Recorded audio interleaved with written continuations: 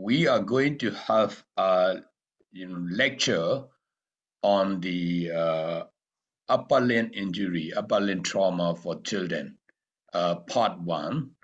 That will be given by the Professor Jean Liu. And before lecture, I would like to introduce you all, Professor Zhu. Actually, Professor Zhu and then Professor Jerome that we have lecture last week. They are our intimate friend of Myanmar, especially orthopedic surgery and pediatric orthopedic surgery. And both of them are, as I told you last week, they are the father of Myanmar spine surgery and scoliosis surgery. They have been in Myanmar for more than 15 years, and they visited Myanmar very frequently. I mean, two times a year for all these throughout 15 years. And we have started with our spine surgery and scoliosis surgery by both of them, Professor Zhu and Professor Dikosi. And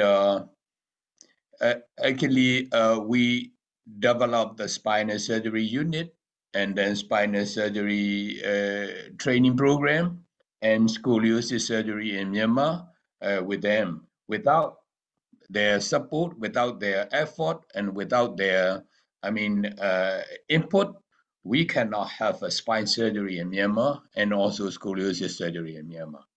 Now we have been doing we can manage scoliosis surgery and spine surgery ourselves. And also, both of them are the key and main contributor in development of the pediatric surgery, orthopedic surgery in Myanmar. With their support and with their help and with their leadership, we developed the Dr. Med Science pediatric orthopedic surgery in Myanmar. And also, spinal surgery, Dr. Med Science spine surgery in Myanmar. And actually, more than 500 cases has been operated by them, and then they've been around Myanmar, and they've been in the Yangon, Mandalay, and then some district in Myanmar. And in this revolution, after coup, they also helping us, and then they are very much support to our revolution. And in this time of difficulty and the crisis time in Myanmar, I would like to say thanks to both of you and then Professor Jean Diouf and Jerome Dikosi.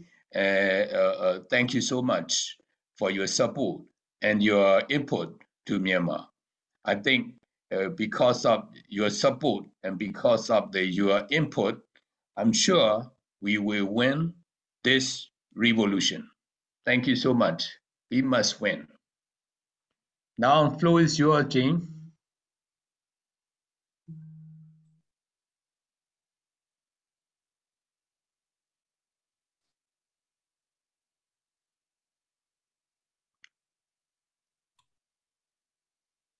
Yes, you can start. Can you manage? Yes. Do you hear me? Yeah, we can hear you. And we share. Actually, here in our panel, there's altogether 11, but most of them are online because we this is a webinar. Okay. And also online and only our Facebook. Thank you. Okay. So we actually share the presentation. It's okay. Yeah, we've seen that. Yeah. Okay. So good morning and good afternoon for you. And first of all, we are very pleased to meet you again with Jérôme. And it's always a pleasure to share information, to share educational program with our friend from Myanmar. And we think about you, and we hope that we will meet in Yangon and in all Myanmar very soon. And we support your fight. Today I will speak about upper limb trauma in children. It's the first part, and tomorrow, if it is okay, we will do the second part. So today we will speak about the shoulder and humeral fractures. It is 20% of all fractures in children. The mechanism is birth injury, child abuse, crash trauma, and sports activity. So it is a very frequent trauma in children. It's a particular trauma, and it is very different with adult trauma. The difference are due to the weakness of the child shoulder. The weakness is the growth plate. The growth plate is not very strong. And the metaphysis bone is also a weakness, because the biomechanical statute of a growth plate and metaphysis is poor with the trauma. The strength is that there is a lot of muscle in the children, a lot of very strong ligament, and there is no rotatory curve, no tendon rupture. The bone is a weakness of the shoulder in the child, and we always must remember that. Concerning the clinical features, it is evident that when there is trauma, there is pain, swelling, ecchymosis, loss of function. And the most important thing to do is a neurovascular exam, because there are two nerves to check every time. The axillary nerve, because it is a motricity of the deltoid and the sensibility of the shoulder skin, and the radial nerve when there is an injury of the humeral shaft. Concerning growth, we must remember that growth in shoulder is a growth with a very intense activity in the proximal humeral growth plate. It is 80% of the growth of the humerus. The periosteum is very thick, and there is a very good muscular coverage with the deltoid. So that means that there is a high possibility of remodeling and of improvement in the deformities with the residual growth. So we always must think about that, because this change the therapeutic the therapeutic program in case of injury in the children if we compare with an adult. So we can begin with the clavicle fractures. The clavicle fractures, we must remember that it is the first bone to ossify, and there is two secondary ossification nuclei. The medial physis of the clavicle is 80% of growth, and the clavicle has its growth rate that close at around 20 years. There is a very powerful ligament structure, and it is very rare to have a rupture of ligament in children. So there is no dislocation. It is always bone or cartilage lesion. The growth plate are the weakness, and we must think that in all time, there is no ligament injury in children. So first, the most frequent case of fracture of the clavicle is the diaphyseal fracture of the clavicle. It is 80% of cases with very rare complications. You must remember that there is no complication. Just do not be confused with congenital pseudarthrosis of the clavicle. And there is, in most time, just a non-operative treatment necessary. Why? Because in all cases, the clavicle is healing, and after 21 days, even 15 days in the newborn, the clavicle ossify with a very big callus, as you see on the slide, but this callus can remodel its shape after in 2 or 3 years, and everything will be okay. So in most time, in all time, we can say in all time, there is a good functional result. Sometimes there is an aesthetic result that it is questionable, and sometimes the parents of the kid is complaining about an hypertrophic callus, but the function will be always okay.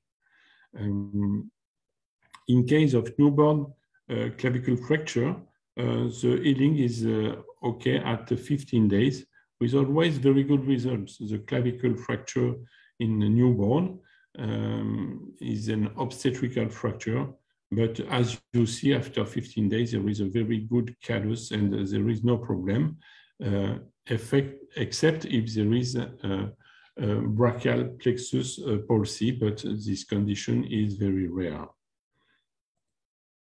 The main problem is not to confuse with a congenital pseudarthrosis of the clavicle.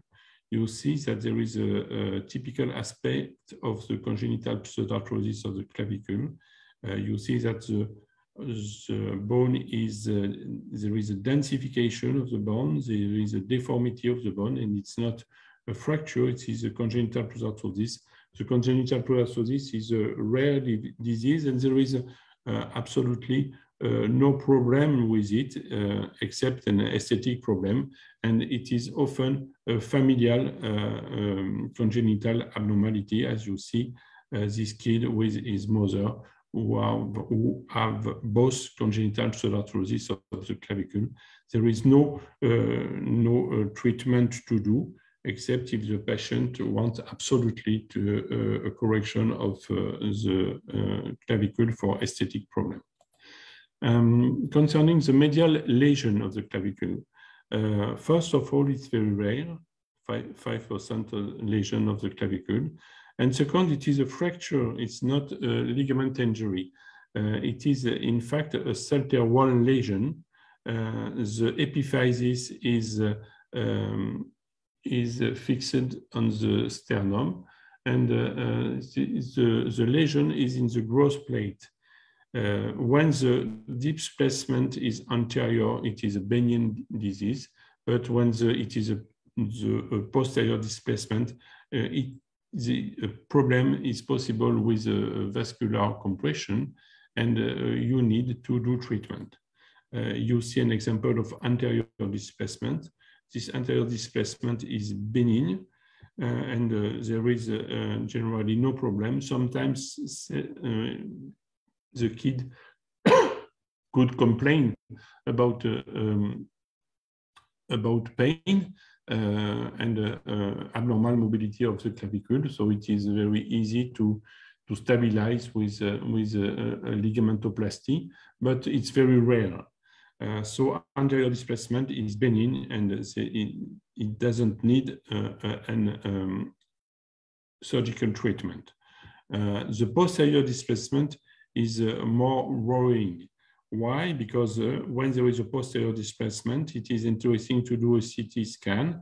And if you see, as on this slide, the medial clavicle that has a posterior displacement, you have to fix the clavicle to the sternum to avoid vascular compression.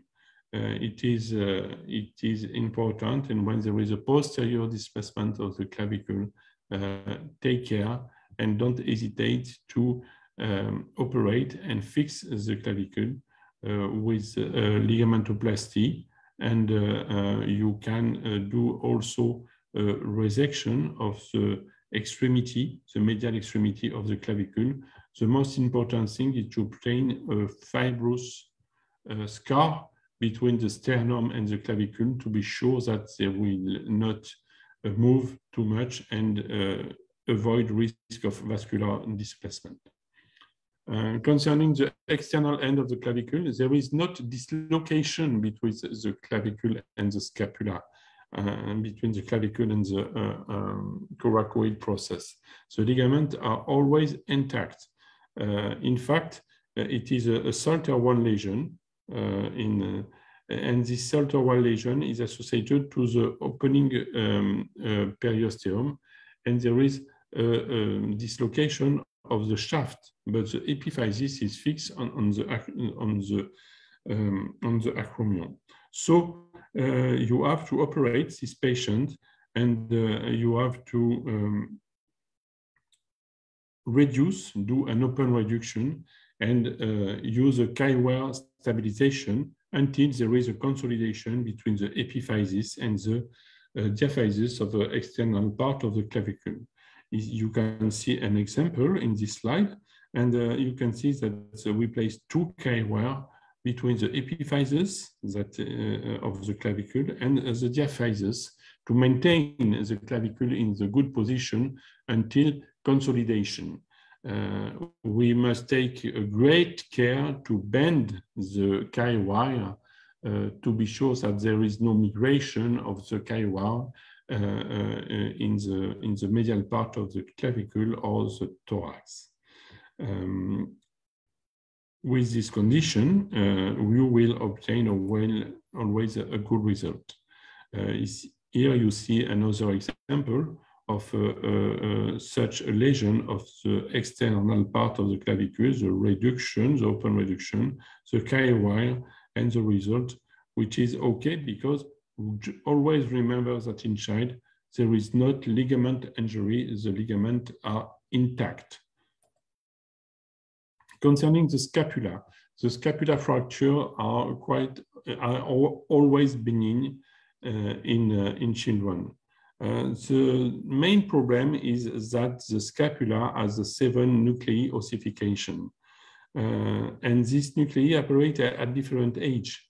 You can see that we have on this slide of the scapula that there are numerous nuclei ossification, and this is the reason of common diagnostic pitfalls when you will do an X-ray. But you must remember that scapular fractures are very rare. They need a violent trauma, and in most of cases, they don't need surgical treatment. You can see a fracture of the distal part of the scapula. Here, a fracture of the glenoid process, but there will be no problem, and the healing is always obtained with stabilization, just with the Dujarrier stabilization or every kind of stabilization, but not surgery. The problem is to avoid misdiagnosis, and particularly the acromial bone nuclei. You see that this patient has here the clavicle, here the scapula, and here the acromial bone. This acromial bone is a congenital abnormality. There is no problem with this aspect, and it's not a fracture of the acromion. It's not a scapular fracture. It is just a congenital abnormality with absolutely no problem. So take care with the fact that there are numerous physiologic variation in the scapula, and there is variation depending of the age due to the fact that the nucleossification appear at a different part of the age, and you must not miss this diagnosis with a fracture. Concerning the humerus, we will differ three parts of the humerus, and the proximal humerus. The proximal humerus is also called upper end of the humerus, and there is in the proximal humerus the physis, the metaphysis. All this part is above the pectoralis major and deltoid insertion, and the medial part is the diaphysis. And at the end, we will speak about the distal part of the humerus, and it will be the beginning of the elbow fractures. So first, the proximal humerus. The proximal humerus has two main nuclei ossification. At birth, there is no bone in the epiphysis. At 6 months, there is the first nuclei ossification. At 2 years, there are two nuclei ossification corresponding to the humeral head and the great tuberosity. And at 10 years, the two nuclei ossification fused with one definitive ossification. So this proximal humerus is has a high velocity of growth with 80% of the growth of the humerus. The growth plate closure is at 15 years old in girl, 16 years old in bone, and during all this time, the humerus is growing very quickly. The fracture of the proximal humerus are around about 5% of the child fractures. There are different lesions. There is a Salter 1 lesion. The fracture is on the growth plate lesion. There are Salter 2 lesions, growth plate and metaphyseal fracture. There are, in main cases, metaphyseal fractures, and sometimes rare are the fracture of the bone apophysis. They are much more rare than in adult fracture. So remember that in quite all time it is metaphyseal or Salter 1 or Salter 2 fracture. What does it mean? It means that in all fractures in children on the proximal humerus, there is no fracture in the articular cartilage, and there is no lesion of the rotatory cuff. This is very important to decide the treatment. This is an example of a Salter 1 fracture in a newborn. You see that the humerus is not congruent with the scapula. This is not due to a dislocation. This is due to a Salter 1 lesion. The femoral head is here and the metaphyseal is here. This will, with a non-operative treatment, just immobilization, you will obtain a very good treatment because there is a high rate of remodeling bone. So see this patient, 11 years old, with a bike trauma and important displacement. You see at 1 month with the displacement and the consolidation, which is beginning. And I emphasize that the periosteum is very thick. The periosteum is just on the deltoid muscle, and this thick periosteum will provide a very high capacity of remodeling bone. See at 5 months, and you see that at 5 months, the remodeling process has already begun, and there is almost a normal humerus. So this is a good reason to avoid surgical treatment when it is not necessary.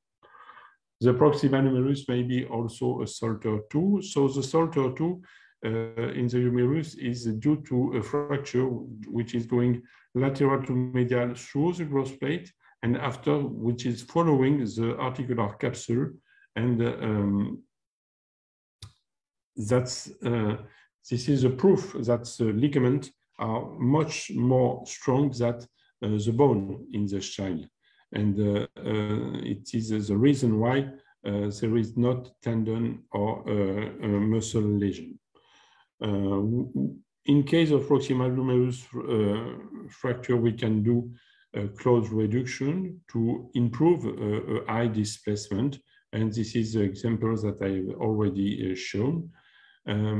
And in case of metaphyseal fracture, it is the same problem. The metaphyseal fracture is very frequent between 6 and 11 years old, and it is a very good prognosis in all cases. There are a lot of different types, 1, type 2 of Salter and Harris, type 1 before the age of 5 in all cases, type 2 after the age of 12, and between 5 and 12, the two types may be possible. But we must remember that we much consider that the displacement is very, we can tolerate a very great displacement. There is a classification described by Neer, considering the patient between 5 and 12, and there are 4 grades. But this classification, in my opinion, has not a great importance, except in case of very high displacement that we cannot correct or reduce. So remember that due to the growth plate activity, due to the periosteum, due to the fact that we are it is not a weight-bearing bone, so we must give the priority to the remodeling bone and choose not operative treatment. So not operative treatment, what does it mean? It means that we can place a sling and swath, which is, and change it regularly 1 time a week to be comfortable. But also hanging arm cast. Hanging arm cast is a very good treatment for proximal or humeral fracture. Also thoracobrachial cast is possible. Or coarctation splint, or if it is possible, a functional bracing that allow a mobility to the elbow and the wrist. Sometimes skeletal correction is useful, but the hospitalization is mandatory, so it's not very convenient. If you have to do reduction with proximal fracture, you must do traction, abduction, and flexion, trying to improve the reduction. But sometimes it may be difficult due to the periosteum or the biceps that is into the fracture, and the periosteum, the biceps, or the capsule does not allow a good reduction. But sometimes it's not very, very important. If you have a very wide, very wet displacement, or if you have polytrauma, or if you have a special condition, you must be obliged to do surgery. In case also of infection, if you have to do axillary nerve suture. And you can do percutaneous pinning. You can do you can place plate, but the gold standard actually for a treatment of a main displaced fracture is elastic centromedullary nailing, and you will have a lecture concerning this technique. This technique is well known now with a special nail, and we can place this nail with one lateral, one median, or 2 lateral nail. It is very easy to do. And when we came in Myanmar, we have a possibility to show you how we do intramedullary nailing, and it is in most of cases a lateral approach with a skin incision, and we do a small periosteum stripping, and we introduce the nail with a large hole, first perpendicular, then inclined into the metaphysis before introducing the nail. And when we introduce, you know that we introduce the nail already bended, and with oscillating movement, we can go until the fracture. And there are different possibilities. If the fracture is already reduced, for example, when you have a polytrauma, when you have a thoracic trauma and you want to stabilize the fracture of the humerus, it's quite easy. You just have to push the nail to the great tuberosity, trying to do a divergent fixation to improve the stability. When there is a wide displacement, you can correct the reduction, and after do the stabilization, the procedure is the same.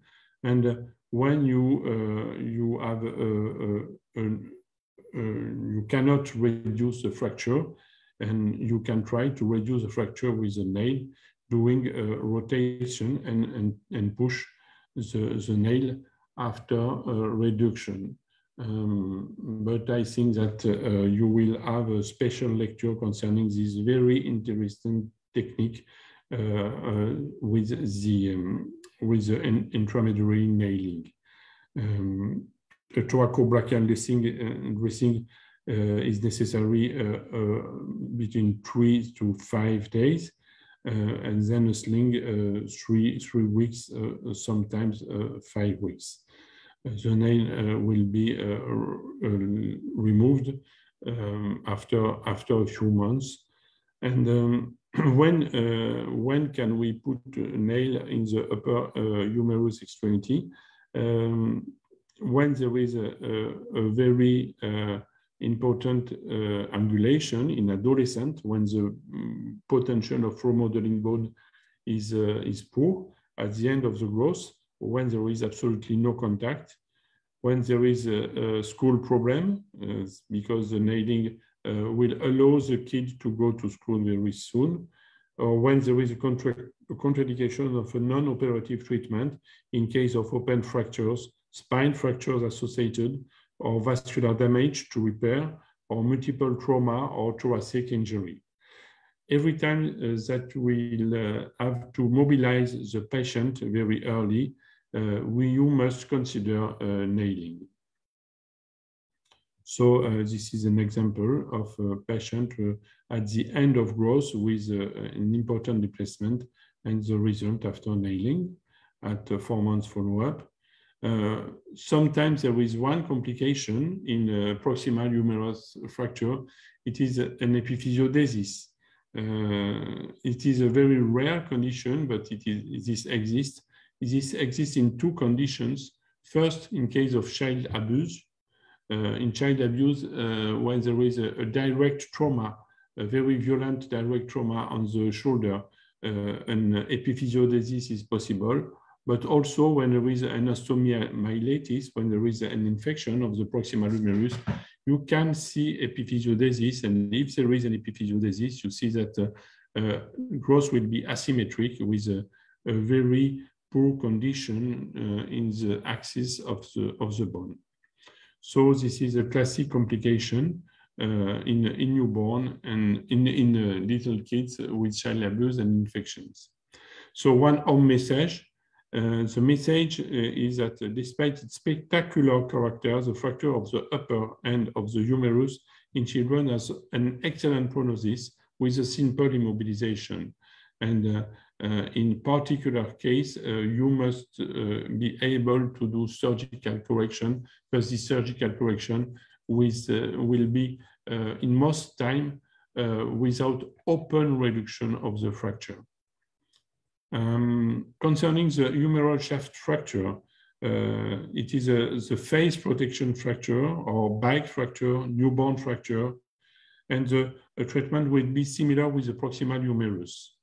This is an example of a newborn fracture, and in case of newborn fracture, as the clavicle, you will have a hypertrophic callus very soon, and then after, with the remodeling process, you will obtain a very good result. Another example with a girl 11 years old, and we do a cast, hanging cast, and the hanging cast provide in most of the cases good result, and this is at the day of the fracture, and you see at 3 months, and with the hanging cast, you see that in this complex fracture, you will obtain this kind of consolidation, and the remodeling consolidation will be so important that this part will disappear. You see that there is the densification is already poor at 3 months, and after this part of the bone will disappear, and the bone will be perfect after 2 years. Concerning operative treatment could be necessary in the humerus with the similar condition of the proximal parts in case of open trauma with a nerve or vascular injury, and we can do external fixation, as in this case with a gunshot lesion, and in sometimes with polytrauma we can do a plate and screw intramedullary nailing, but we prefer to do in such cases elastic intramedullary nailing, and we obtain better results. So when can we indicate surgical treatment in diaphyseal fracture? In case of varus more important than 30%. In case of shortening, major to 3 centimeters, and in a different paper, they also consider the surgical indication with the age, and they say that before 5 years, surgery is necessary only when there is more than 70 degrees of angulation and no contact with the two bone. Between 5 and 12 years old, surgery is necessary in case of angulation 40 to 70 degrees, and after 12 years old, it's only it's only when you have more than 40 degrees axis angulation. But you must remember that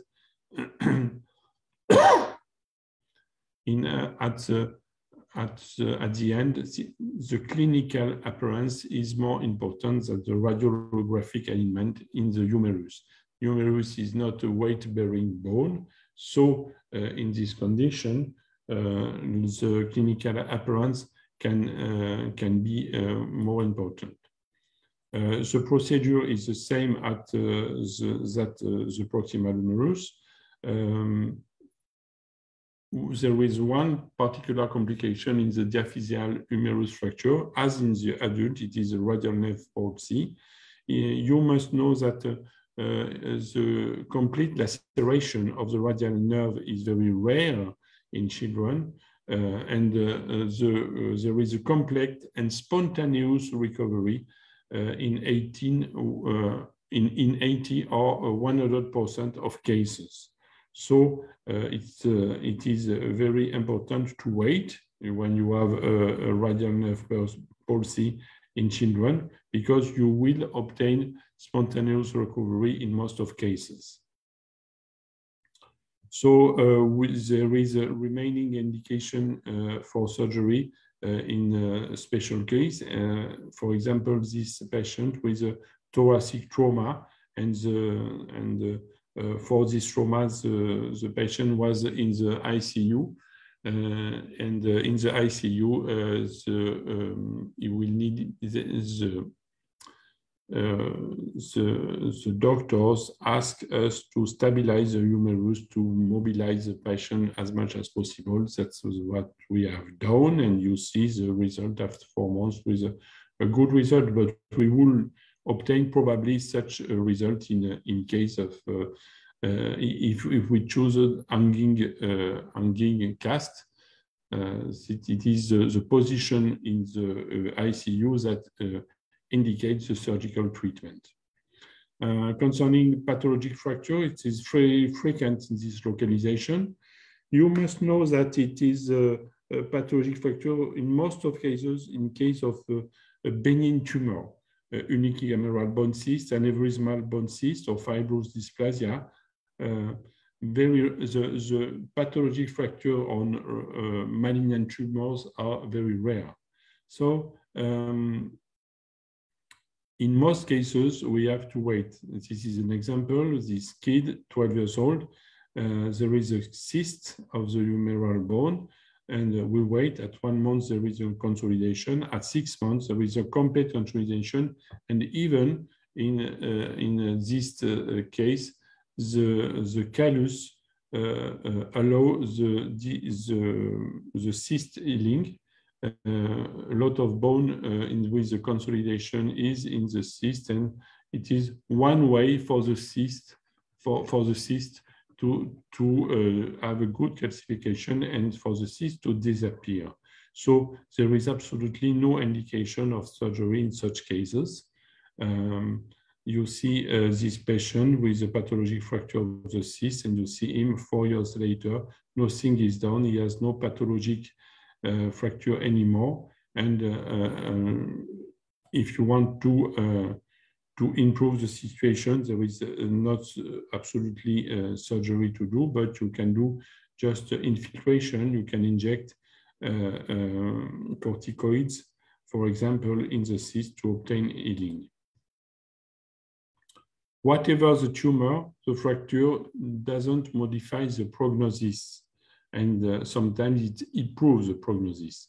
So it is always necessary in the first step to wait for consolidation, and when the patient is consolidated, to redo an imagery. If you do the imagery too early after the pathologic fracture, you will not be able to conclude to the nature of the cyst. You must wait a minimum of 2 months before to do the imagery when you are sure that the pathologic fracture is consolidated. So this is a very important message. Don't be in a hurry to do imagery. Considering shoulder dislocation, it is very rare before 12 years old. There is when there is a dislocation, it means that there is a high rate of recurrence, but this is very rare. A particular case is the voluntary dislocation. You see this kid, when you ask her, she's able to dislocate her shoulder. It is a posterior dislocation of the proximal humerus, and she does that when she wants. There is a normal imaging. It is often a multidirectional instability with no pain, and it's a game for the kid. The kid is playing to dislocate her shoulder without pain. And the treatment is first to stop this game. You ask to the kid to stop the game, and after, if the kid stops the game, there is a high rate of success, of chance to be stable after a few months. So remember that such voluntary dislocation must not be operated, and you have a great chance to see this dislocation disappear when the patient will be at the adolescence, and after the dislocation is continue, the kid will be painful, and you will have to operate him, but never before the age of 14 or 15. When you have authentic traumatic recurrent dislocation, you have always in the kid cartilage and bone lesion on imaging, as in these cases. Here you see a lesion of the humerus and the glenoid cavity. And the treatment will be similar to the adult with the same procedure. Last part, elbow fracture. We will just consider today the distal humerus fracture. We will not treat all the elbow, but just the distal humerus fracture. Tomorrow we will treat dislocation and forearm articular fracture. Considering the humerus and the elbow, the complexity of the diagnosis is due to that there is 6 centers of ossification that appear subsequently in the cartilaginous epiphysis. This is the reason why it is difficult to do the diagnosis sometimes of fracture. And you see on this slide the different ossification nuclei that appear. And these nuclei appear at a different age. You see first the capitellum or lateral condyle nucleus at 6 months, and after the radial head, the medial epicondyle, the trochlea, the olecranon, and the external epicondyle that appear at the age of 12 sometimes. And so you must know this data to do a real and good interpretation of an elbow trauma in children. And so you can have this kind of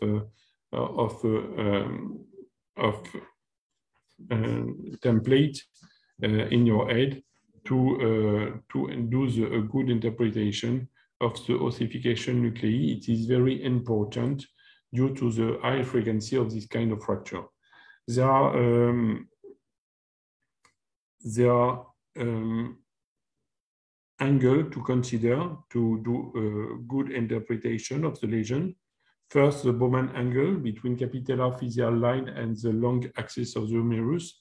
This angle is at 70 degrees. Second, the humerocondylar angle with that is 30 degrees, and it is important because it considers the good anteposition of the capitellum of the humerus, and it is very important in the post-operative control to be sure that you have a good anteposition of the capitellum. And another radiographic information is the anterior humeral line. This anterior humeral line must cut the capitellum in the middle third, and this is also the proof that the capitellum is in the good position.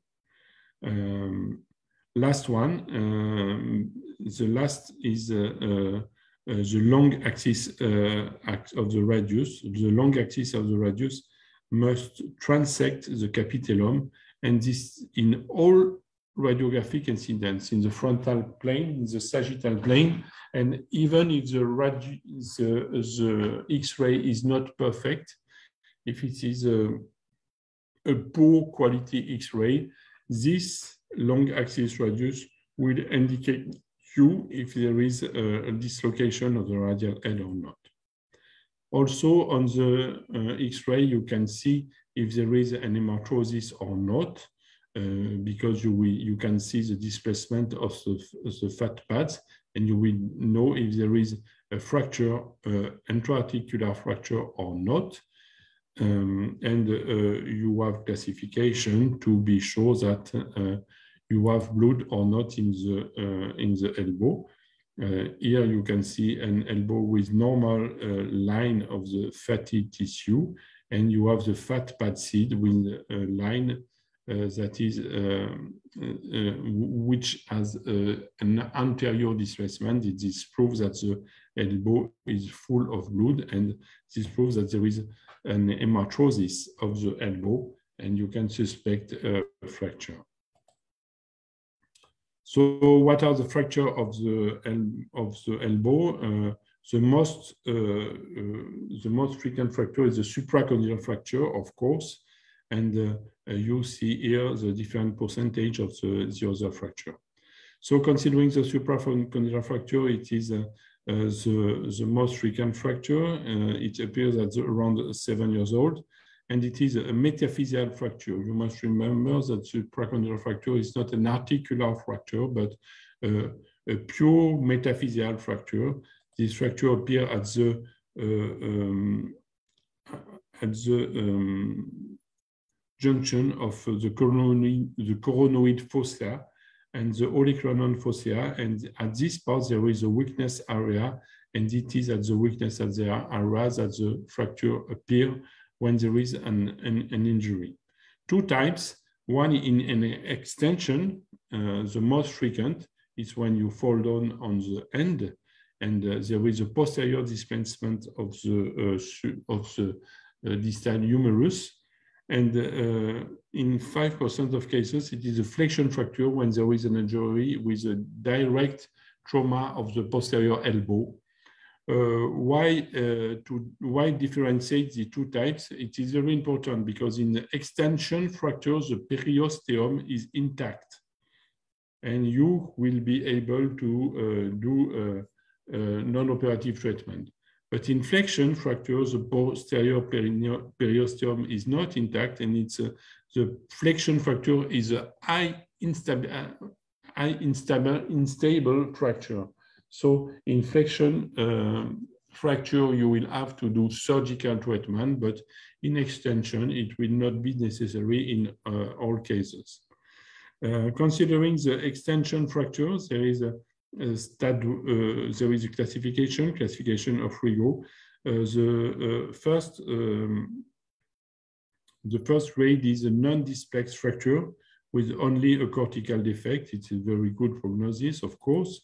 The second grade is when there are two cortical disruption and a posterior displacement, but there is no translation, just posterior displacement, and in this case, the posterior periosteum is intact and will allow to do a close reduction with a blunt technique, for example. The grade 3 is when there is a translation of a rotation, but contact with the two parts of the bone, and the grade 4 is when there is a completely displaced fracture without any contact with the two parts of the bone. In case of flexion fracture, when there is a high rate instability, there is a 3 grade. Grade 1, it is when there is a non-displaced, and it's very rare. Grade 2, it's when there is an anterior displacement, and despite a small displacement, it will need a surgical stabilization. Grade 3 is when the fracture is completely displaced, and at evidence, surgical treatment will be necessary. So what is the treatment in extension? In the grade 1, non-surgical treatment is necessary. In the grade 2, everything, and 3, everything is possible, but in our experience, and I think that Jérôme has the same experience, a blunt method with flexion of the elbow and stabilization with a small dressing is sufficient. But in grade 4, percutaneous wiring, sometimes with thoracobrachial immobilization, is necessary. Considering fracture infection, the grade 1 is very rare, and a cast will be okay. But in most cases, it's a grade 2 or 3, and a percutaneous wiring will be necessary. All these fractures are healing in the 3 or 4 weeks. It's a very quick time for consolidation. Sometimes we can do traction, but it's a very rare condition. In most cases, we do percutaneous wiring. You must take care to the medial. If you do medial wiring, you will have to do a mini approach to the medial epicondyle to avoid damage of the ulnar nerve. On the lateral condyle, you can place 2 lateral wires. When these 2 lateral wires are parallel, strictly parallel, it will provide a good stability. You can do sometimes 1 lateral and 1 intramedullary wires. In Europe, it's not a very useful indication. And you also can do descending and intramedullary wiring. It is possible. It provides a good stability, but it needs a long time of X-ray radioscopy during a surgical procedure, and we don't use it daily. We prefer to do percutaneous wire.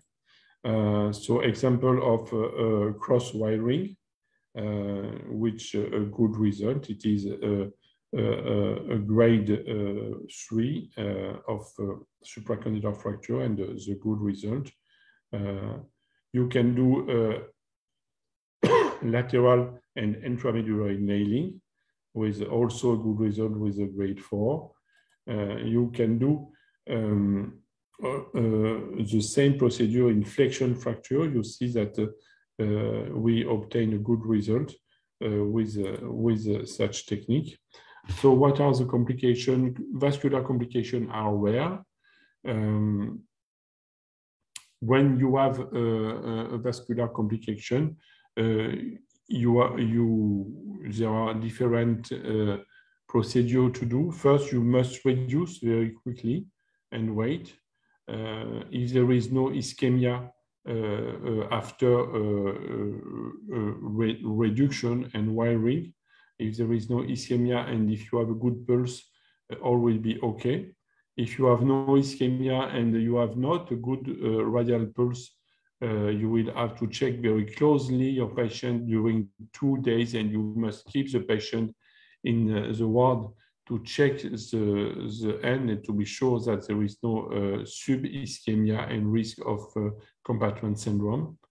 And if there is absolutely no recuperation of any ischemia, you will have to do a US Doppler and arteriography. And if you have not Doppler or arteriography, and if there is an ischemia, you have to control surgically the artery after obtain a good stabilization. You see here an arteriography with a disruption of the flow of the blood on the fracture.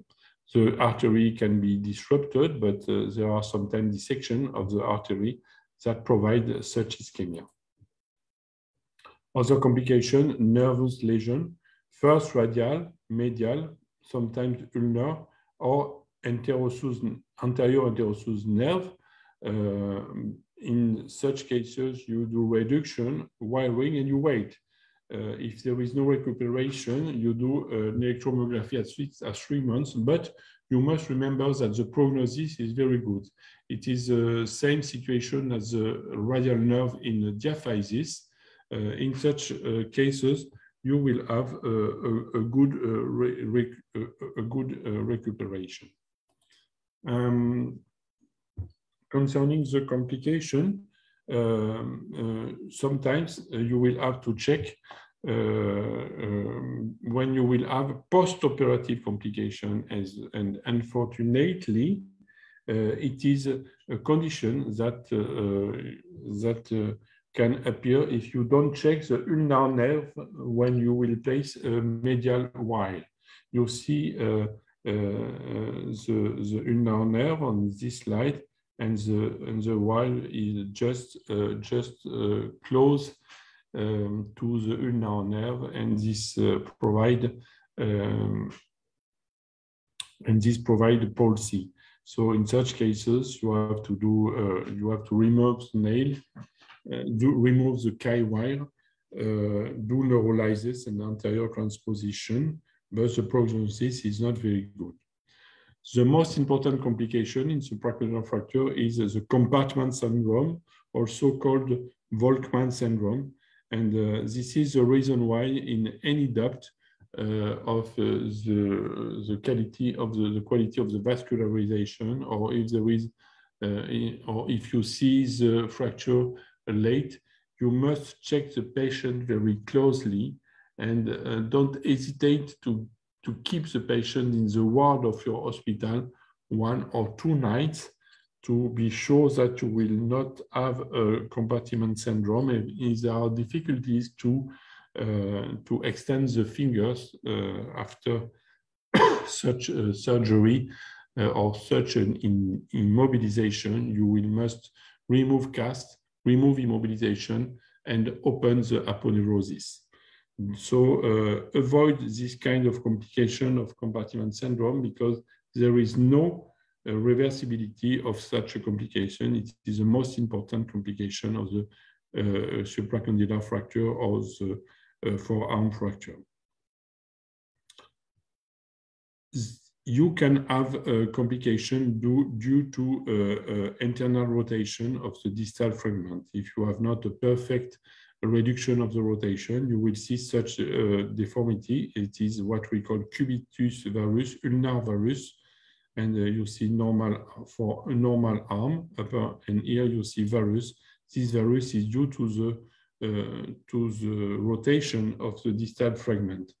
This rotation is associated to a normal flexion and extension and a normal prosupination. So it's just an aesthetic disease. It's not a functional disease. So if there is a problem with the patient, you can propose an osteotomy, but if there is no problem, it's not absolutely necessary to do surgery. This is an example of correction. The previous patient has been operated with an osteotomy. It is a subtraction osteotomy, and the cosmetic result is okay. Other example of ulnar varus and osteotomy. Sometimes you can have also, and it's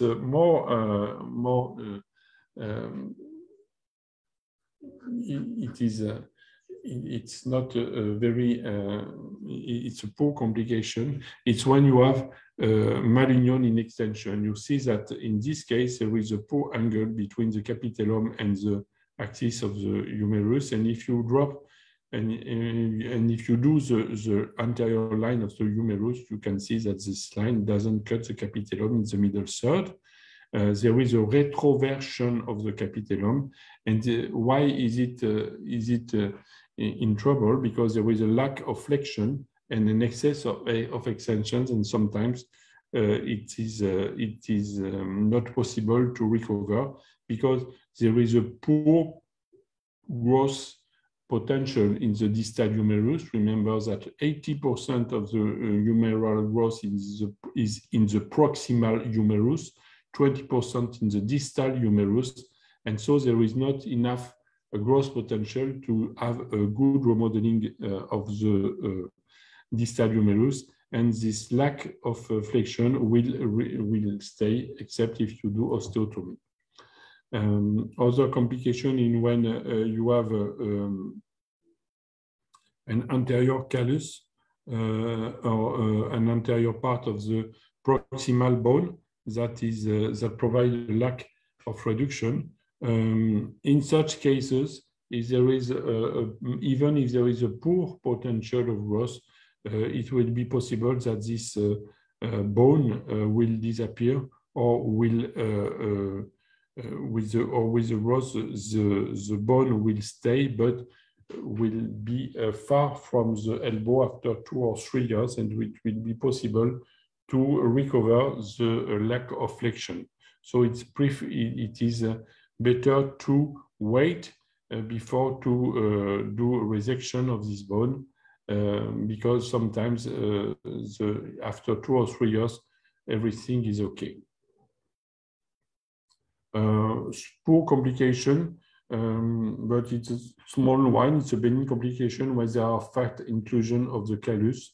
With the remodeling process, it will disappear. It's absolutely not a problem.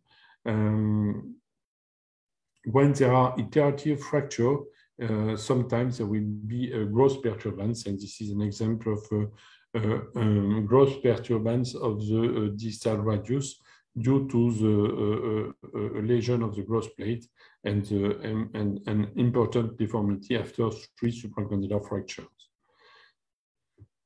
Considering a medial process fracture, it is an extra-articular fracture. It is there is a frequency of 10% of the fracture, sometimes in half cases associated with elbow dislocation. It is in fact sort of 3 or 4 fracture, and the prognosis will be good.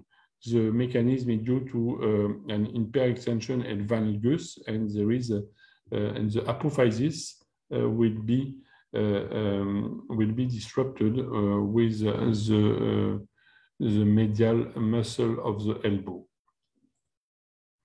There is the classification of Watson-Jones. Then the classification is the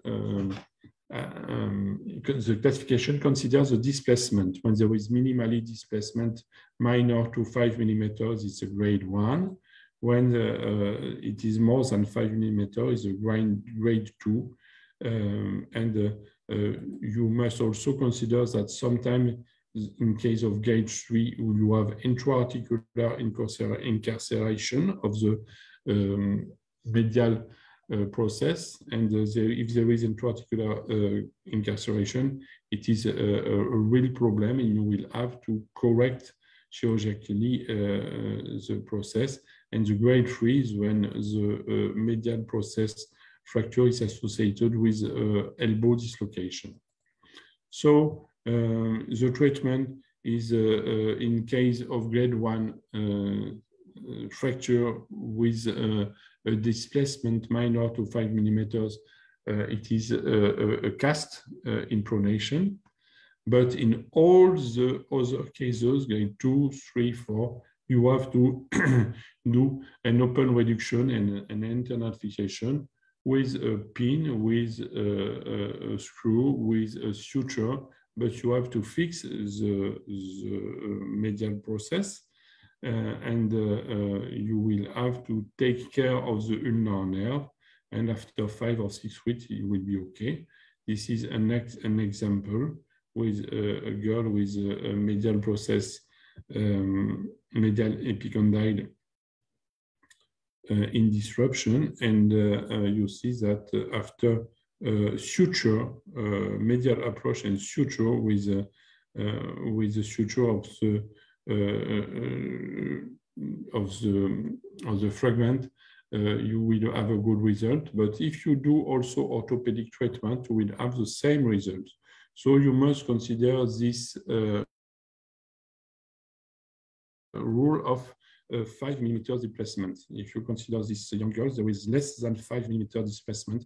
So we wait, and at least we obtain an acceptable result with an hypertrophic medial process, but without any trouble. So the orthopedic treatment can be considered. In all the other cases, you have to fix with an osteosynthesis as much as possible. Different type of osteosynthesis, screw, Kai wires, but the most important thing to do is to avoid ulnar injury. The ulnar nerve is just near the medial epicondyle, and you have to take care of that. If you don't operate high rate displacement of the elbow, you will see sometimes hypertrophic epicondyle, and the patient is coming not to see you at the clinics, not for pain or not for the function. The function of the elbow is okay, but they come because they have a palsy beginning at the ulnar nerve due to the ulnar nerve irritation. Other complication is the non-union of the medial epicondyle, as you see in this X-ray after a few years after the fracture. And if you have non-union, at the same time, the ulnar nerve will be in progressive palsy, and the patient will begin to be painful. Other fracture of the distal humerus is the lateral condyle fracture. The lateral condyle fracture is an intra-articular fracture. It's different with the medial process. It is an intra-articular fracture, and it is a Salter 4 fracture. When on the X-ray we'll see a small part of bone on the lateral condyle, you must imagine that the cartilage is also possibly disrupted. It is a fracture that provides, in case of push-up extension, when the radial heads bump against the lateral condyles, and when it push up in flexion, you can also have associated an olecranon bump that, and the olecranon bump will provide the lateral condyle fracture. So this fracture could appear in extension due to the radial head, or in flexion due to the olecranon bump. And when there is a pull-off in extension, varus and supination, the epicondylar muscle will pull away the lateral condyle. This is very important because the displacement of the fracture is sometimes secondary. First, you don't see the displacement, but after, with the epicondylar muscle, they pull away the fracture and the displacement will appear. So in the grade 1 of such a fracture, there is a non-displacement. This is what you see here, the small linea, but you must remember that this fracture is in fact a fracture that goes through the cartilage until the joint.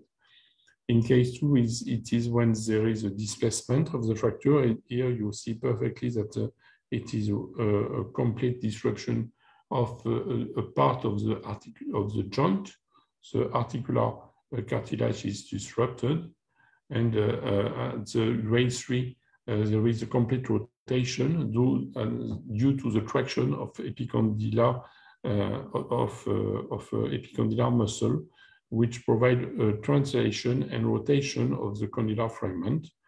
And also you can see also on the Milch classification, which considers the partial fracture, the total fracture through the joint, and the total fracture with displacement.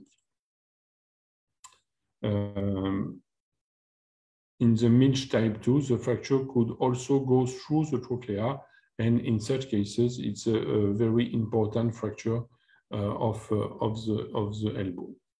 The difficulty is to know if the cartilage is disrupted or not, because on the X-ray, you don't see if the cartilage is disrupted, but you can see that a good technique is the echography. With the echography, you can see that the cartilage is disrupted or not, and that can help you to decide if you do a surgical treatment or not.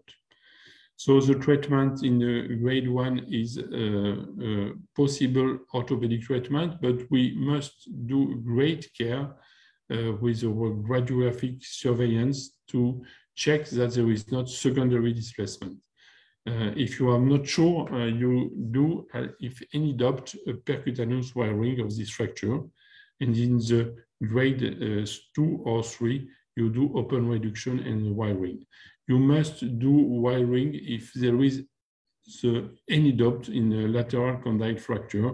Remember that it is an articular fracture. The healing time is longer than if you compare to the other fracture of the elbow in children. It is 4 to 6 weeks to obtain an healing time. In an example of orthopedic treatment, you have a fracture. It is an incomplete fracture, and the orthopedic treatment will provide a good result. Surgical treatment with wiring, with also a good result and a full mobility after 6 months. You see different treatment with wiring with a good result. But you can also use a screw when the kid is very near the end of the growth. 1 or 2 screws, as you can see. Sometimes there is an hypertrophic callus or a defect of reduction that provide a poor extension, but in most of times this recovers after a few years. What are concerning the complication of the lateral condyle fracture? The complication is the secondary displacement. It appears in case of orthopedic treatment, so you must check the you must check the X-ray at 7 days, at 15 days, and it is often difficult to be sure that there is not a secondary displacement. You see this patient with a non-displaced lateral fracture, and you see after 6 weeks that there is, when you remove the cast, a displacement, and this is a poor result. So if you have any doubt, don't hesitate to operate this patient with lateral condyle fracture. This is another example that show you that when you will have chosen an orthopedic treatment and do a cast, it is very difficult to check what happened in the cast. That's the reason why we prefer to do, in most of cases, even in case of non-displaced fracture, to do Kaiwara surgery. And you see that, for example, in this patient, despite the control at day 1, day 10, day 17, 28, at 6 weeks, when you remove the cast, you see that there is a displacement that you have not seen with X-ray into the cast. Other complication, cubitus varus, ulnar varus, is due to the lack of reduction. If you have not a good reduction, and the cubitus varus is due to sometimes pseudarthrosis. Pseudarthrosis is not rare in case of lateral condylar fracture, and you must operate this patient because sometimes they will complain of ulnar palsy, when the valgus will be worsened and worsened, and after a few years, ulnar palsy is a risk for such a fracture. I already said that pseudarthrosis after orthopedic treatment is not rare if you have a secondary displacement, and if there is, even in case of minimally secondary displacement, you can have pseudarthrosis. This is an example of pseudarthrosis. The day of the fracture, so with a non-displaced lateral condylar fracture, 6 weeks the cast is stopped. There is the classic secondary displacement. At 8 weeks, you see that the displacement worsened, and at 5 months, you show that there is a pseudarthrosis, and you will have to do a very difficult surgery to recover. This is the example of the surgery for such a case. The surgeon has to do the olecranon osteotomy to see perfectly the lateral condyle and to do an osteosynthesis. And it will have finally a good result, but it is a difficult surgery. And if he has done a very early surgery with 2 Kaiwas, he will not have such a problem. So take care to the pseudarthrosis, and you must fix very careful the fracture in any duct. You can also have a trophic problem. The condyle could consolidate with an hypertrophy, but that this hypertrophy doesn't affect the function, so it's just an aesthetic problem. Other complication is when you have an epiphysiodesis of the trochlea. You have seen that in Milch type 2, there is a fracture through the trochlea, and if you have an epiphysiodesis, you could obtain this kind of deformity. That is called fishtail deformation. This deformation is due to the lack of growth of the central part of the humeral of the distal humerus, and this lack of growth is provides this kind of deformity. But in many times the function is not so bad, and we doesn't do more treatment. Possibly you can have a avascular necrosis of the lateral condyle.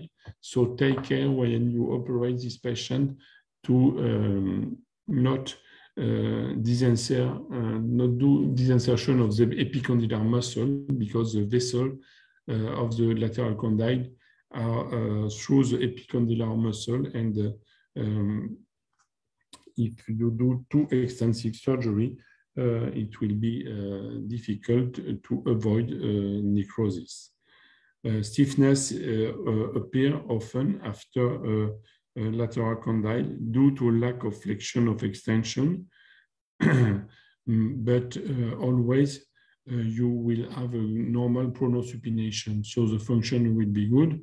And in most of cases, when you will have stiffness in the elbow of a patient in children, you will obtain an improvement after a few years. Consider very quickly medial condyle fracture. It's very rare. It is a sort of 4 fracture. It appears in case of push-off inflection with the olecranon, or when the patient has the patient falls on the head with elbow in extension and valgus. And in such cases, it's not the epicondyle. The epicondyle is a small extraarticular part of the medial column. It is all the medial condyle that is separated, so it is an intraarticular fracture. There is also a Midge classification that consider the medial condyle terminate when the fracture terminates through the trochlea, and when the medial condyle terminates through the capitulotrochlear groove.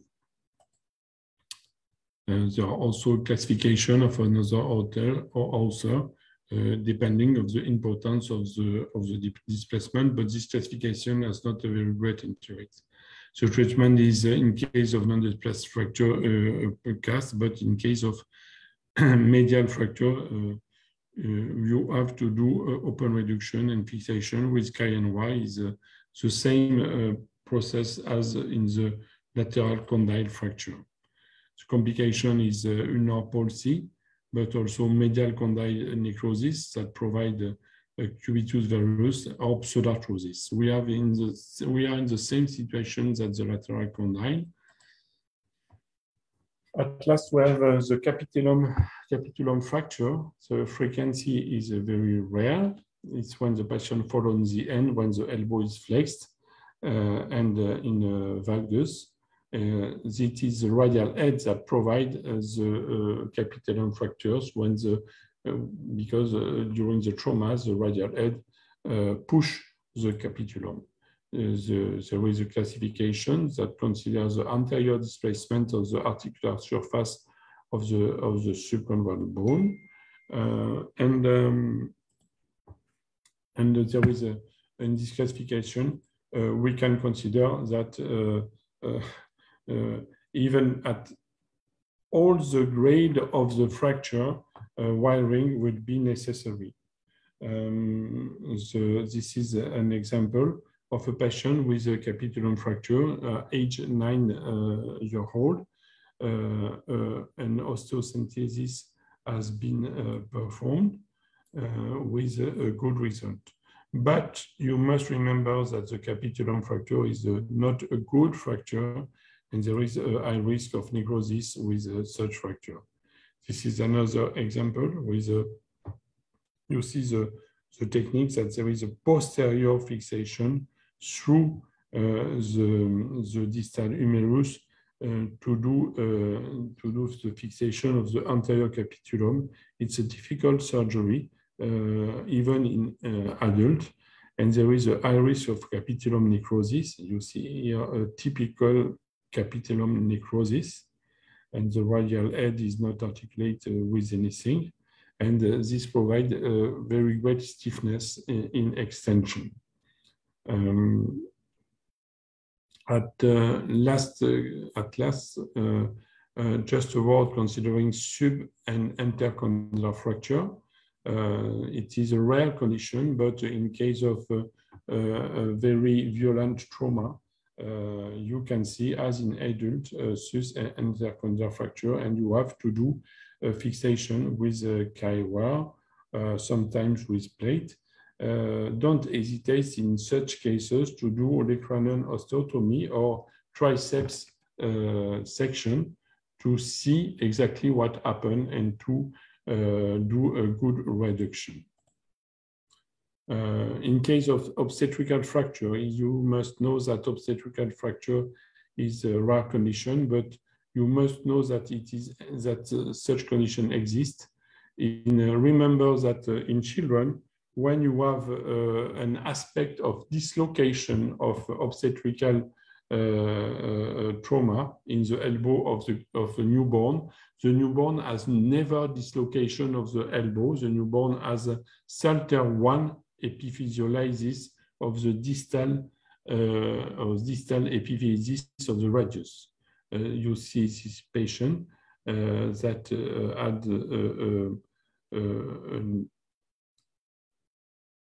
an obstetrical fracture of the elbow, and you see the aspect at 3 weeks with a hypertrophic callus, and you see at 7 months there is nothing, the mobility is completely full, and the result is okay. To conclude, remember the pulled elbow or nursemaid elbow, very common before the age of 4, when the mother is applied a longitudinal pull at the upper limb, and the kid is suddenly very painful with the hand in pronation, and it is a very frequent condition, but completely benign. The pathogeny is that the annular fragment is partially torn and displaced onto the radial end, and it's quite easy to treat. You must do you must plate the patient in traction and then in supination and flexion. So you extend the elbow, you do a supination, and you do a flexion, and you will, and in most of cases, the patient would be okay. If he's not immediately okay, you can do a cast during 1 week in this position of supination, and you will have a good result. After 4 years, this kind of subluxation disappear, and the prognosis is always very good. So that is the end of the part 1 of this lecture concerning the upper limb. So the most important thing for you is to check and remember the elbow anatomy, and particularly the nucleossification, because at the first step of your job of surgeon, you must do the right diagnosis, and you must not hesitate between nucleossification in children and reed fracture. Thank you very much.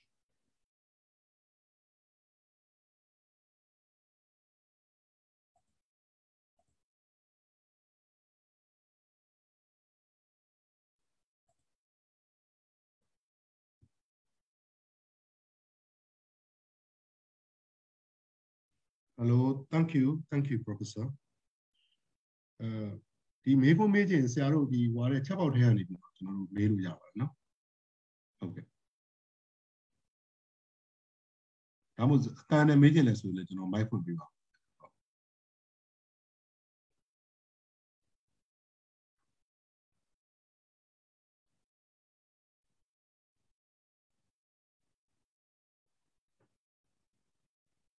Hello. Thank you so much. Thank you. Thank you. Thank you, Dean. Thank you, Professor Ju. And I think Professor Jerome, because he also here. And thank you so much. You know, while I was listening to your talk, that brought me back 25 years, last 25 years, with the full of hell at that time. Hey, do who are internet live life.